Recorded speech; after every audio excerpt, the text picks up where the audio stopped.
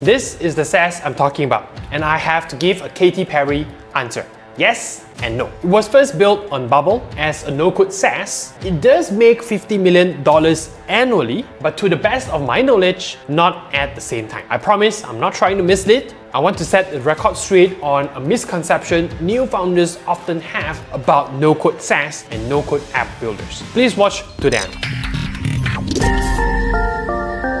This is Dividend Finance. It was founded in 2013 to provide loans and financing options for home and commercial property owners who want to make their houses and premises more valuable. Say you want to install solar panels on your roof, but it costs more than you can afford. Dividend Finance has an app that lets you apply for solar loans by connecting you to contractors who then invoice you with one of the built-in financing options. They offer the same thing to general home improvements. Sounds like a great idea. To date, it has facilitated billions in transactions, raised hundreds of millions in equity funding, and more importantly, reached a level of tens of millions of annual revenue. The original Dividend Finance prototype or MVP was built on Bubble in 6 weeks. And to date, it is one of the, I guess you could say, darling of super successful no-code startup list. Even Bubble has mentioned them as an example of what can be built on their platform to attract investors. There's just one little issue. Dividend Finance doesn't seem to be running on Bubble anymore.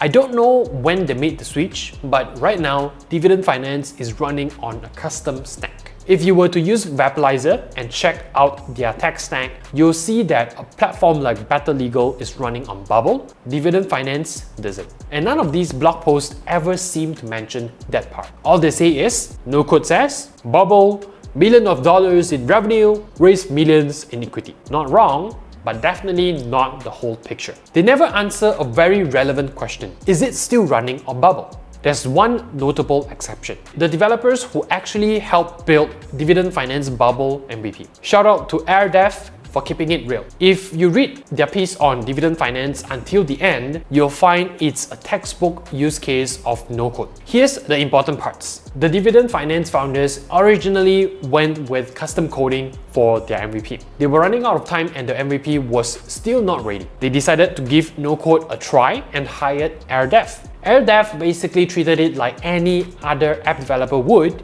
only they built it with Bubble and they were done in 6 weeks. I'm just going to take a quick break here to say this is what no-code is for, to crank out an MVP in 6 weeks. Now I don't know what AirDev charged, but I guarantee that if AirDev had used traditional coding, they would have had to charge more and taken longer. And as you can see, it succeeded. But then what? It says that because it was built with no code, the team could iterate super fast, adding features and functions as frequently as once a week. Traditional coding, we need more time to really test things out. But with no code, I'm guessing a lot of it was already pre-tested blocks of logics. So did they just use Bubble forever? No. I'm going to read this part out from the article. This is at the end. As the company matured, it eventually hired an in-house software development team to build some of the business logics in code. For example, the Bubble application was re-engineered to integrate through API calls with the new code-based part of the application. They go into some of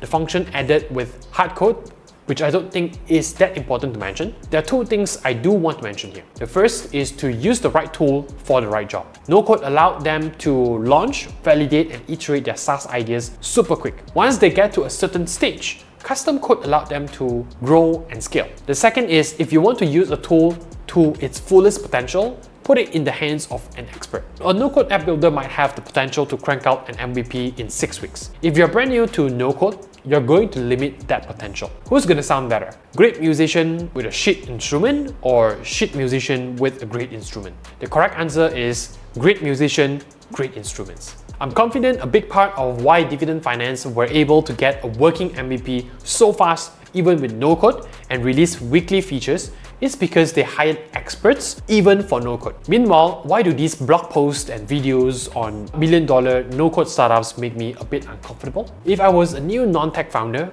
who didn't know better, and it was my first time looking at no-code, first time looking to use no-code with all this content floating around, can you really blame me if I saw it as 1 + 1 = 2? No-code SaaS plus Bubble equals $1 million.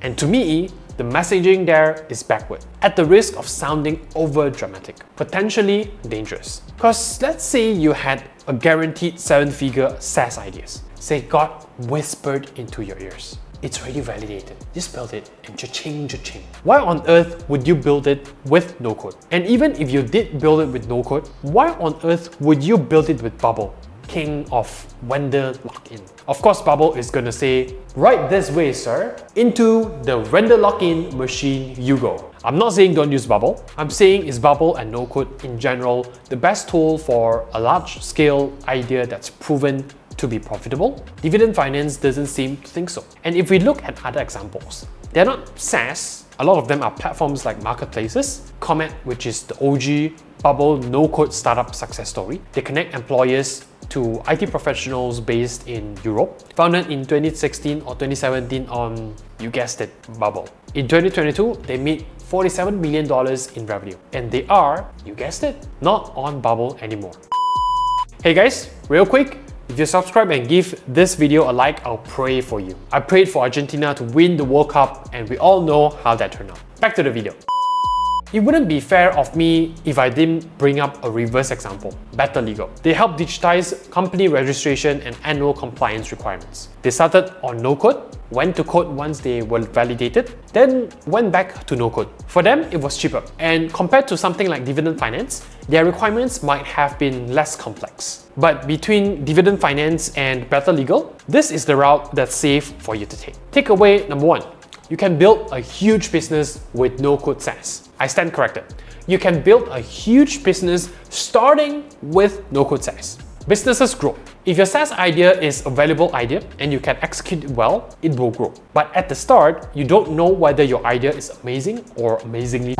You want to test that idea out as fast as you can and as cost effectively as you can. No code is the way. Once you've validated the idea and it starts to grow beyond what no code platforms offer, that's when it's time to hire a proper developer or an in-house team. Here's my second takeaway, and this is the one I feel might get under people's skin. Takeaway number 2, even if I could build $1 million no-code SaaS on Bubble, I wouldn't. And I strongly advise you not to either. This isn't just me speaking as a developer. If I was a non-tech founder, I would be in a hurry to get out of a no-code environment. Here's another Reddit thread asking for examples of 7-figure SaaS built on something other than Bubble. Look at this very candid reply. I think this is a pretty accurate depiction of how most developers, including me, feel about no-code app builders at this point. It's a really blunt comment, and it's the second paragraph that I really resonate with. Vendor lock-in. When you build your app on Bubble,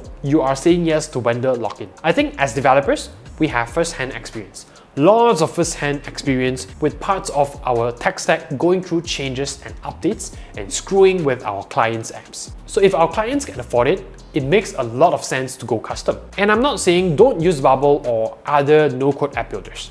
Use them, pay for them, they're absolutely worth it early on. Dividend Finance built their prototype in just a few weeks. There's no way they could have done that with a developer, not that fast, not that cheap. So use no-code.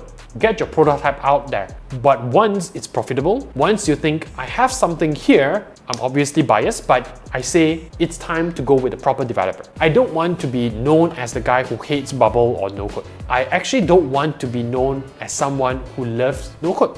I want to be known as someone non-tech founders can trust. No-code is a tool. A tool must have a purpose. If a tool becomes obsolete or there are better alternatives, the guy selling the tool isn't going to tell you. You need an experienced handyman. Not to decide for you, but to keep you informed. I would like you to watch my video on why, with all the no-code options available, I personally wouldn't use Bubble. Please subscribe if you haven't already, leave a comment if you agree or disagree, and let's see if I can burst your bubble.